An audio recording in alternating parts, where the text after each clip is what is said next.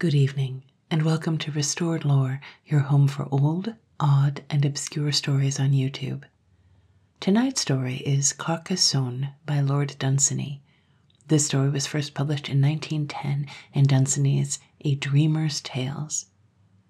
Just a quick note before we begin, unlike many of the proper nouns in a Dunsany story, Carcassonne is a real city in southern France in Occitania. Arn, however, is not.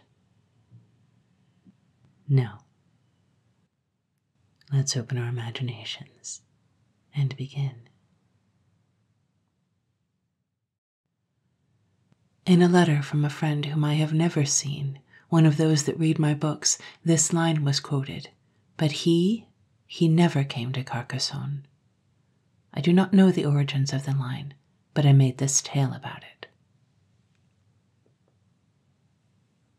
When Camarac reigned at Arn and the world was fairer, he gave a festival to all the Weald to commemorate the splendor of his youth. They say that his house at Arn was huge and high, and its ceiling painted blue, and when evening fell, men would climb up by ladders and light the scores of candles hanging from slender chains. And they say, too, that sometimes a cloud would come and pour in through the top of one of the oriel windows, and it would come over the edge of the stonework as the sea mist comes over a sheer cliff's shaven lip where an old wind has blown forever and forever. He has swept away thousands of leaves and thousands of centuries. They are all one to him. He owes no allegiance to time. And the cloud would reshape itself in the hall's lofty vault and drift on through it slowly and out to the sky again through another window. And from its shape the knights in Camarac's hall would prophesy the battles and sieges of the next season of war. They say of the hall of Camarac at Arn that there hath been none like it in any land, and foretell that there will be never.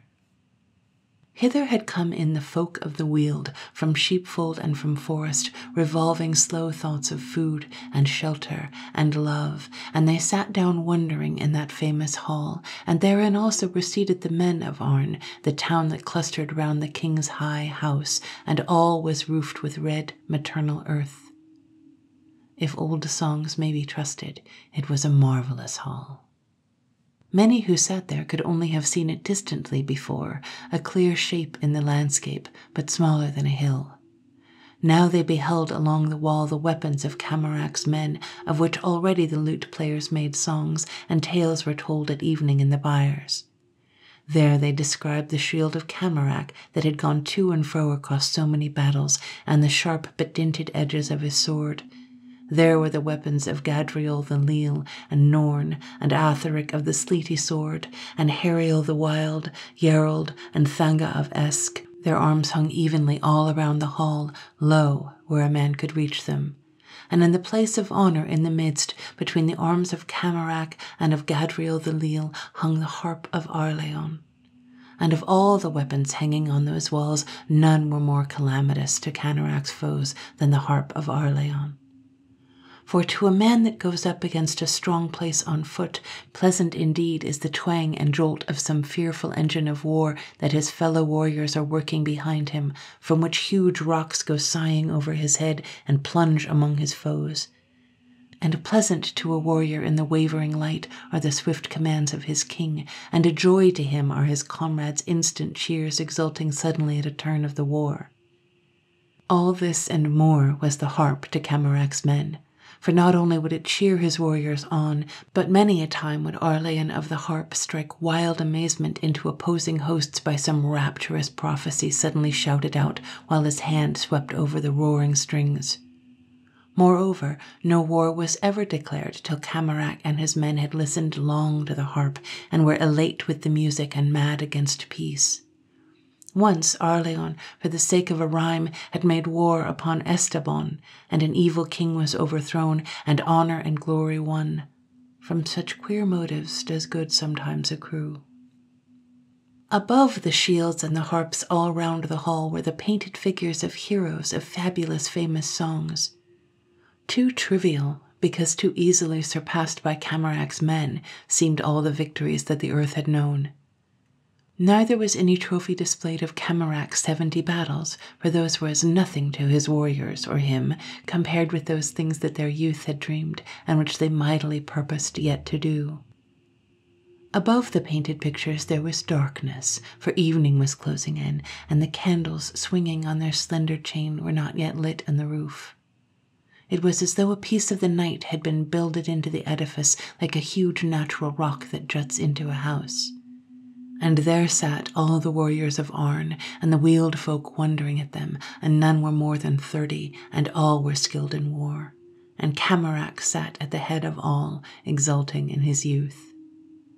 We must wrestle with time for some 7 decades, and he is a weak and puny antagonist in the first 3 bouts. Now, there was present at this feast a diviner, one who knew the schemes of fate, and he sat among the people of the Weald and had no place of honor, for Camarac and his men had no fear of fate. And when the meat was eaten and the bones cast aside, the king rose up from his chair, and, having drunken wine, and being in the glory of his youth, and with all his knights about him, called to the diviner, saying, "Prophecy." And the diviner rose up, stroking his grey beard, and spake guardedly. "There are certain events," he said, "upon the ways of fate that are veiled even from a diviner's eyes, and many more are clear to us that were better veiled from all. Much I know that is better unforetold, and some things that I may not foretell on pain of centuries of punishment. But this I know and foretell, that you will never come to Carcassonne." Instantly there was a buzz of talk telling of Carcassonne. Some had heard of it in speech or song, some had read of it, and some had dreamed of it. And the king sent Arlian of the harp down from his right hand to mingle with the Weald folk, to hear aught that any told of Carcassonne. But the warriors told of the places they had won to, many a hard-held fortress, many a far-off land, and swore that they would come to Carcassonne. And in a while came Arlian back to the king's right hand, and raised his harp and chanted and told of Carcassonne. Far away it was, and far away, a city of gleaming ramparts rising one over other, and marble terraces behind the ramparts, and fountains shimmering on the terraces. To Carcassonne the elf kings with their fairies had first retreated from men, and had built it on an evening late in May by blowing their elfin horns. Carcassonne, Carcassonne. Travelers had seen it sometimes like a clear dream, with the sun glittering in its citadel upon a far-off hilltop, and then the clouds had come or a sudden mist.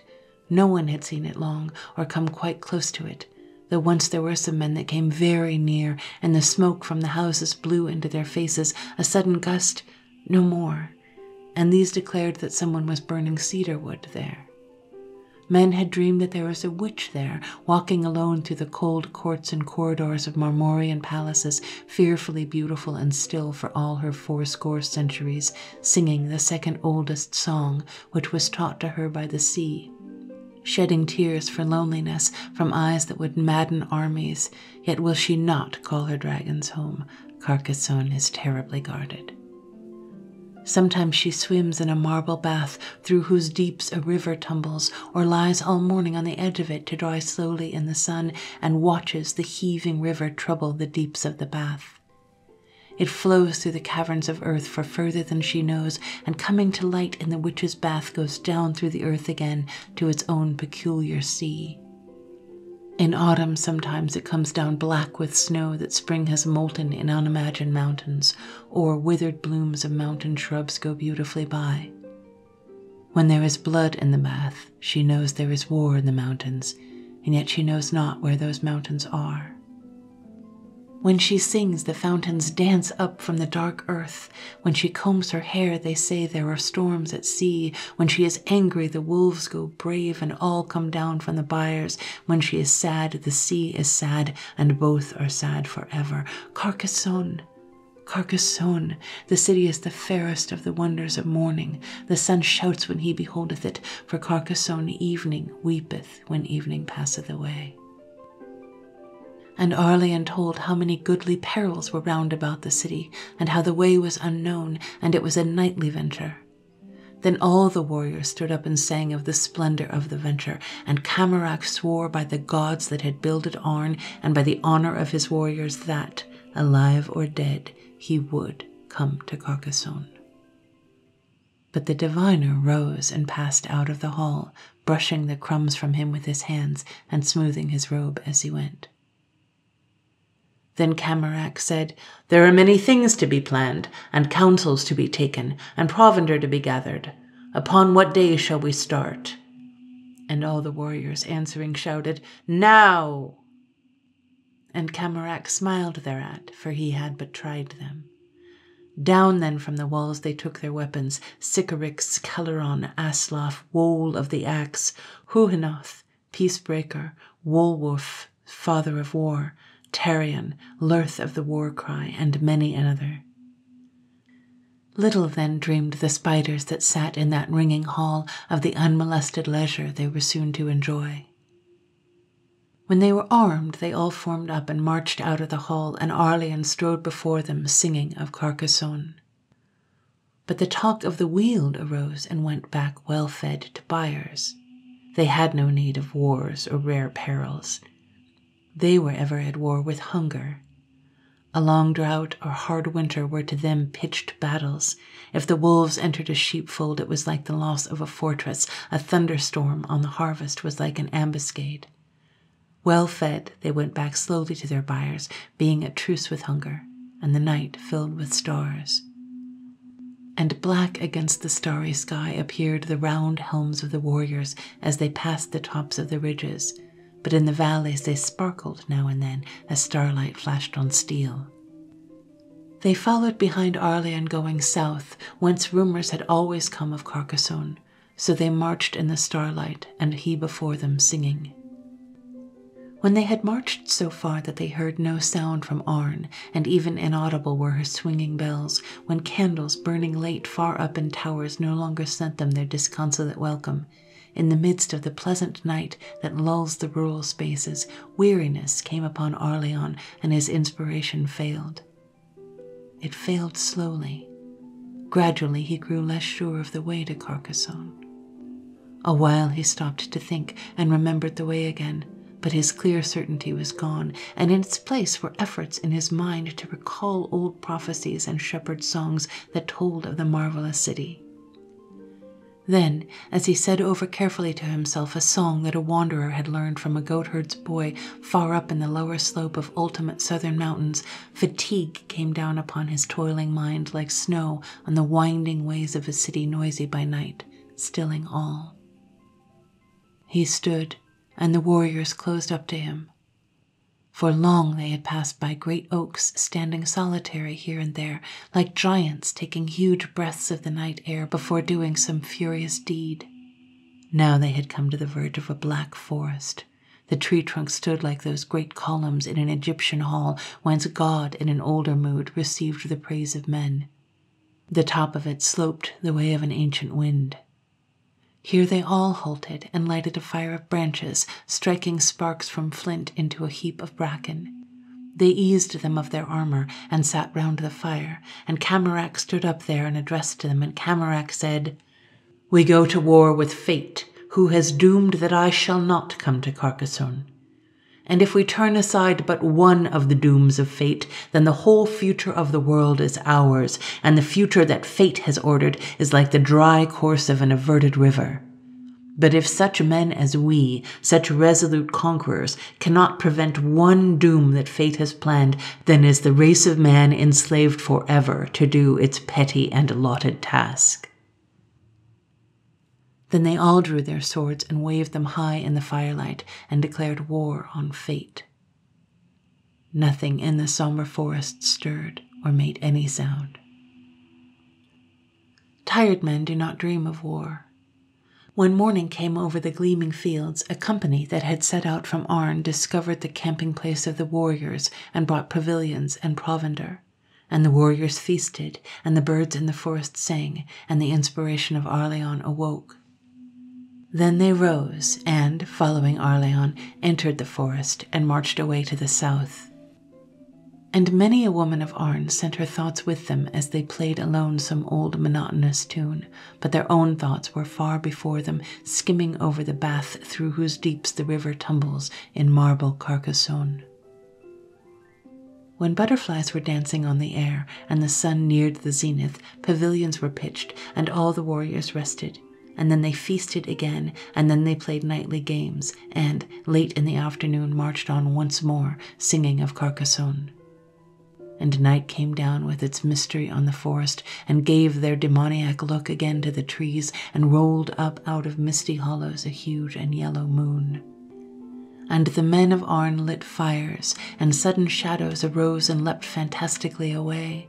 And the night wind blew, arising like a ghost, and passed between the tree trunks, and slipped down shimmering glades, and waked the prowling beasts still dreaming of day, and drifted nocturnal birds afield to menace timorous things, and beat the roses of the befriending night, and wafted to the ears of wandering men the sound of a maiden's song, and gave a glamour to the lutanist's tune played in his loneliness on distant hills.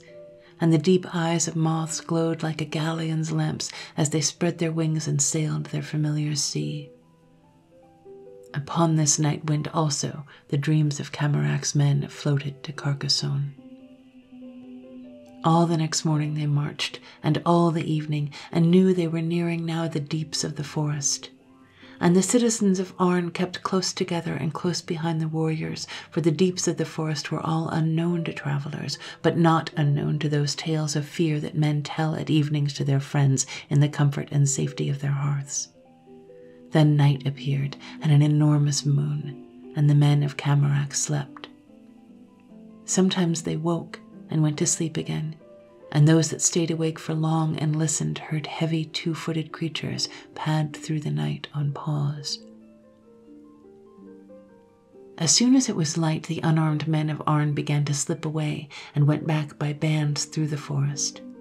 When darkness came, they did not stop to sleep, but continued their flight straight on until they came to Arn, and added there by the tales they told to the terror of the forest. But the warriors feasted, and afterwards Arleon rose and played his harp and led them on again, and a few faithful servants stayed with them still. And they marched all day through a gloom that was as old as night, but Arleon's inspiration burned in his mind like a star, and he led them till the birds began to drop into the treetops, and it was evening, and they all encamped. They had only one pavilion left to them now, and near it they lit a fire, and Camarac posted a sentry with drawn sword just beyond the glow of the firelight. Some of the warriors slept in the pavilion, and others round about it. When dawn came, something terrible had killed and eaten the sentry. But the splendor of the rumors of Carcassonne, and fate's decree that they should never come there, and the inspiration of Arleon and his harp all urged the warriors on, and they marched deeper and deeper all day into the forest. Once they saw a dragon that had caught a bear and was playing with it, letting it run a little way and overtaking it with a paw. They came at last to a clear space in the forest just before nightfall. An odor of flowers arose from it like a mist, and every drop of dew interpreted heaven unto itself. It was the hour when twilight kisses earth. It was the hour when a meaning comes into senseless things, and trees out-majesty the pomp of monarchs, and the timid creatures steal abroad to feed, and as yet the beasts of prey harmlessly dream, and earth utters a sigh, and it is night. In the midst of the wide clearing, Camarac's warriors camped and rejoiced to see stars again appearing one by one. That night they ate the last of their provisions and slept unmolested by the prowling things that haunt the gloom of the forest. On the next day some of the warriors hunted stags, and others lay in rushes by a neighboring lake and shot arrows at waterfowl. One stag was killed, and some geese, and several teal. Here the adventurers stayed, breathing the pure wild air that cities know not. By day they hunted and lit fires by night, and sang and feasted and forgot Carcassonne. The terrible denizens of the gloom never molested them. Venison was plentiful, and all manner of waterfowl. They loved the chase by day, and by night their favorite songs. Thus day after day went by, thus week after week. Time flung over this encampment a handful of moons, the gold and silver moons that wasted the year away. Autumn and winter passed, and spring appeared, and still the warriors hunted and feasted there. One night of the springtide they were feasting about a fire and telling tales of the chase, and the soft moths came out of the dark and flaunted their colors in the firelight and went out gray into the dark again. And the night wind was cool upon the warriors' necks, and the campfire was warm on their faces, and a silence had settled among them after some song, and Arleon all at once rose suddenly up, remembering Carcassonne.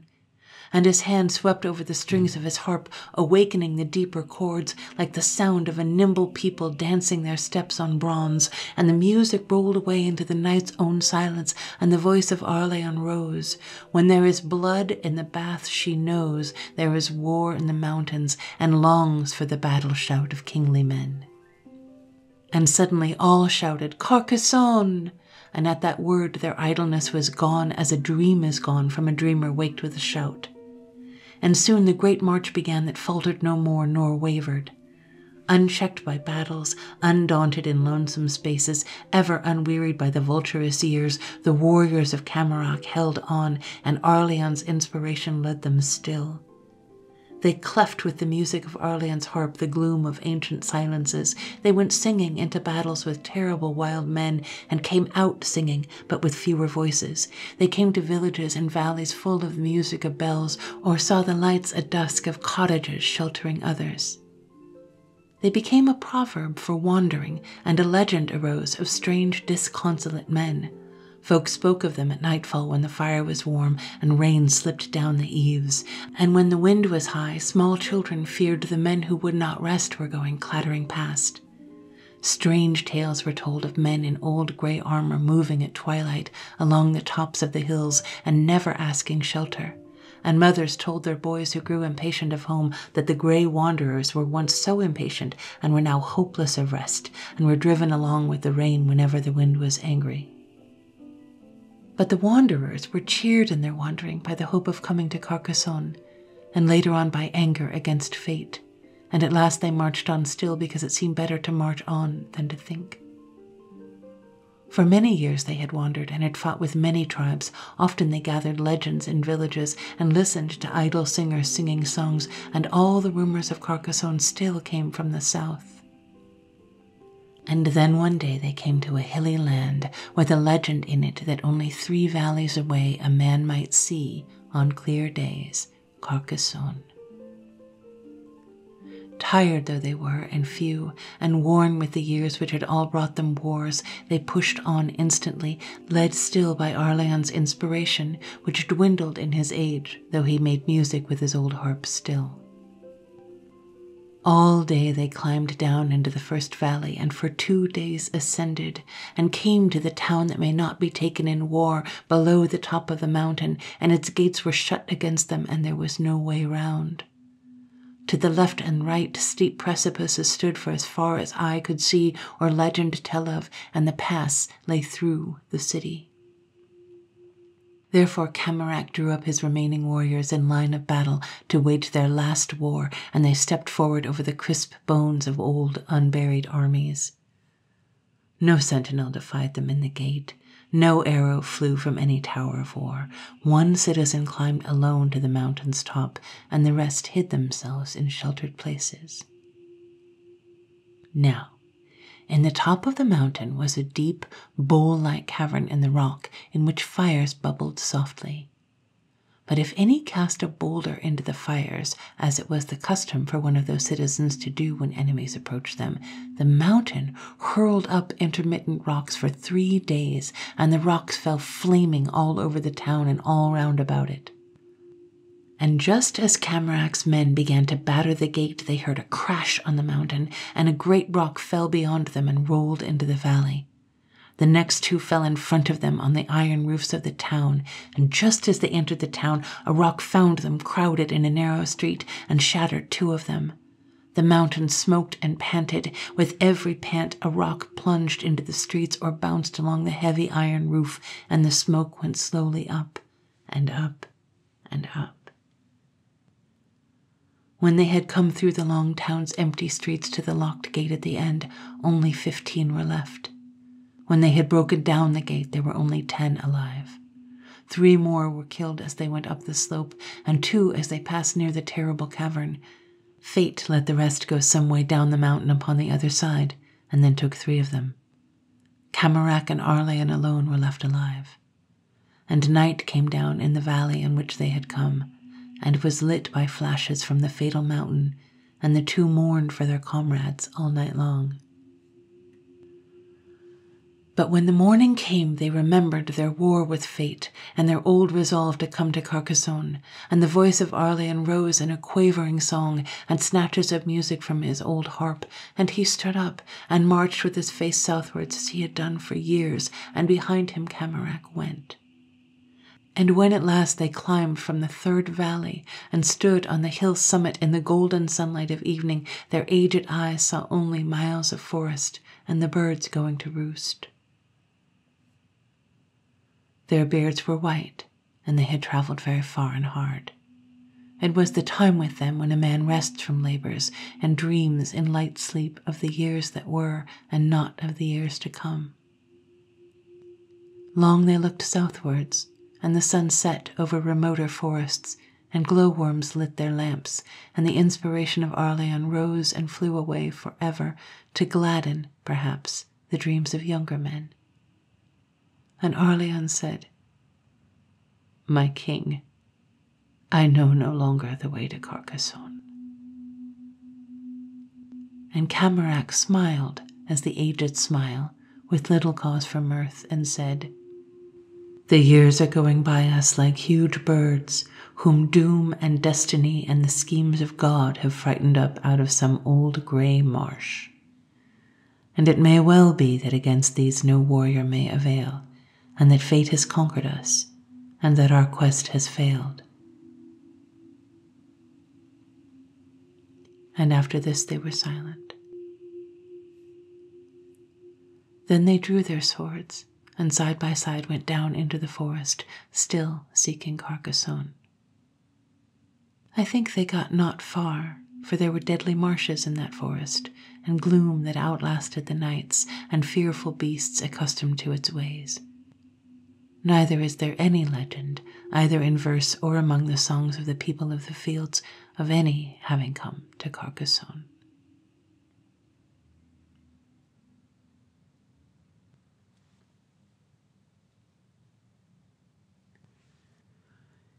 My favorite sentence in this story is, "Little then dreamed the spiders that sat in that ringing hall of the unmolested leisure they were soon to enjoy." There are so many good ones that I don't want to call a single sentence the best. This story, like all of Dunsany's work, is so evocative and full of these incredibly powerful moments. I love the description in the beginning of the hall, where the weapons are hung within arm's reach, and no trophies of their accomplishments are placed any higher because they still dream of doing more, and the clouds spilling in over the stone wall, and evening darkening the blue ceiling. And I love the sequence where they kind of stall along the way like the lotus eaters until Arlaen recovers himself and strikes the harp. And the image that some say they're wandering still like a ghost ship or a phantom. And finally, of course, Camarac and Arlaen going on together into certain doom, defying fate even though they don't know the way. It's like that amazing scene at the end of The Wild Bunch. Now, let's go back to the small phrase at the very beginning. It may surprise you to know that Lord Dunsany did not have access to Google and was not able to look up the origin of the quote that was written to him in a letter. But I, ladies and gentlemen, am able to look up that quote. It's a reference to a French folk song written by Gustave Nadaud. It's a short song, so here's an English translation by John Reuben Thompson. "I'm growing old, I've 60 years. I've labored all my life in vain. And all that time of hopes and fears I've failed my dearest wish to gain. I see full well that here below bliss unalloyed there is for none. My prayer will ne'er fulfillment know. I never have seen Carcassonne. I never have seen Carcassonne." You see the city from the hill. It lies beyond the mountains blue. And yet to reach it one must still 5 long and weary leagues pursue, and to return as many more. Ah, had the vintage plenteous grown, the grape withheld its yellow store, I shall not look on Carcassonne. I shall not look on Carcassonne. They tell me every day is there not more or less than Sunday gay. In shining robes and garments fair, the people walk upon their way. One gazes there on castle walls as grand as those of Babylon, a bishop and 2 generals. I do not know fair Carcassonne. I do not know fair Carcassonne. The vicar's right. He says that we are ever wayward, weak, and blind. He tells us in his homily, ambition ruins all mankind. Yet could I there 2 days have spent, while still the autumn sweetly shone? Ah me! I might have died content when I had looked on Carcassonne, when I had looked on Carcassonne. Thy pardon, Father, I beseech, in this my prayer if I append. One something sees beyond his reach, from childhood to his journey's end. My wife, our little boy Aignan, have travelled even to Narbonne. My grandchild has seen Perpignan, and I have not seen Carcassonne. And I have not seen Carcassonne. So crooned one day, close by Limoux, a peasant double bent with age. Rise up, my friend, said I. With you I'll go upon this pilgrimage. We left next morning his abode, but, heaven forbid him, halfway on, the old man died upon the road. He never gazed on Carcassonne. Each mortal has his Carcassonne. It is crazy to me that despite not knowing this song at all, Dunsany's story evokes so much of the same tone and themes. The sense of the beautiful and the ideal forever out of reach as time moves on. The peasant in the song strives with time and fate as much as Camarac does. The peasant is 60 years old, so he's been wrestling with time for 6 bouts. And this core idea that if you could fight fate and win just once, your future would become your own. Those parallels are so interesting. By the way, although the original lyrics and score for the song are in the public domain, I wasn't able to find any public domain recordings. If you really want to listen to a rendition of it, I will put a link in the description below. If you listen all the way to the end of the video, you get to hear me make a little confession. And of course, this week's confession is that I have been to Carcassonne, and I was just recently thinking about it when I stumbled across this story. So of course, to me, it seemed like fate. Carcassonne is gorgeous, both the citadel over the city and the lower town and the river and the Canal du Midi. It's like a fairy tale kind of place. Interestingly, Carcassonne gets about as many annual visitors as Mont Saint-Michel, but it seems far less famous among Americans, and it is far less crowded when you are there. Perhaps because the fortress at Carcassonne is larger, and visitors aren't constrained by the tides to those narrow time frames. But every corner you turn in Carcassonne seems like somewhere you could kind of get lost and hide away. To be honest, as an American, even after 10 years, it still seems shocking to me that Europe is just littered with these incredible ancient fortresses and castles and cathedrals and monuments, and I live a couple 100 meters from some Roman baths, and everyone just goes around all the time like that's normal, and I still go around all the time staring at everything like a tourist. But this story and the song truly make Carcassonne seem like a proper Shangri-La fairy tale type of place. Does it still have that allure to modern Europeans? Or is everyone so jaded that no place still has a magic in it? Or has the magic moved somewhere else? What's the most magical European city in 2024? Is it Vienna? Is it Prague?